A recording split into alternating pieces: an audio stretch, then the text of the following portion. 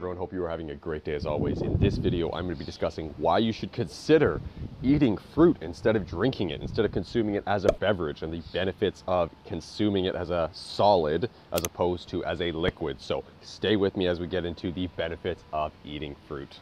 So one thing a lot of people don't consider is the fact that fruit itself consists of loads and loads of sugar. So if you haven't already considered that fact, then you really should, because it's probably one of the most sugar-dense things you can consume, especially when it comes to consuming it in a juice form, so like fruit juices. Now, why would you consider not having a fruit juice, but you'd probably go and eat a melon or eat an apple or eat an orange or anything like that? Well, it's pretty simple.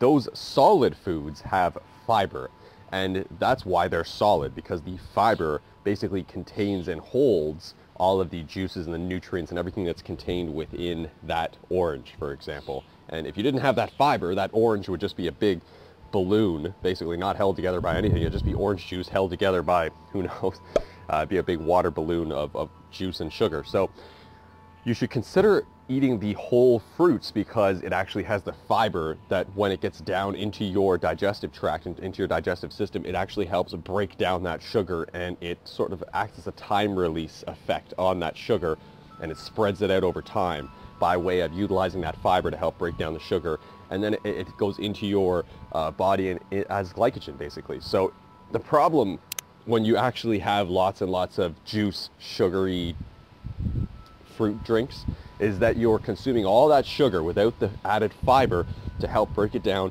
and help sort of time release it over the next, let's say, few hours. So what you're doing is you're consuming that sugar in a juice form, and immediately goes into your body, and it's stored as glycogen, or it's stored as fat. And especially if you're not doing any sort of exercises, then you're not going to burn that off. Then you're basically just adding and packing on more and more fat to yourself. So if you really do like fruit, and you really do like just the taste of it, or if you just, if you use it for working out even, I got like a hair in my face here. If you use it for working out even, you might want to consider switching to fruit solids instead of fruit juices, simply for that reason, simply for the fact that you're getting the fiber out of the solid, which helps you break it down and helps you best utilize that energy, which is really what this all comes down to. You're absorbing energy. It helps you best utilize that over time using a time release format, which is basically derived from that fiber. So avoid the juices, especially in the mornings. Don't wake up in the mornings and have fruit juice in the morning. That's just silly old way of thinking. If you're going to have any sort of fruit in the morning, make sure it's a solid, and make sure you're also having some fats and proteins with that meal as well. So don't just wake up and have fruit and call it a day and say that's good enough.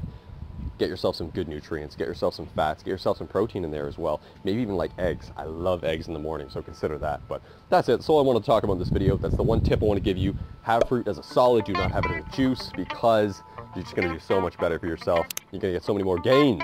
That's it. Thank you for watching. Catch you again next time.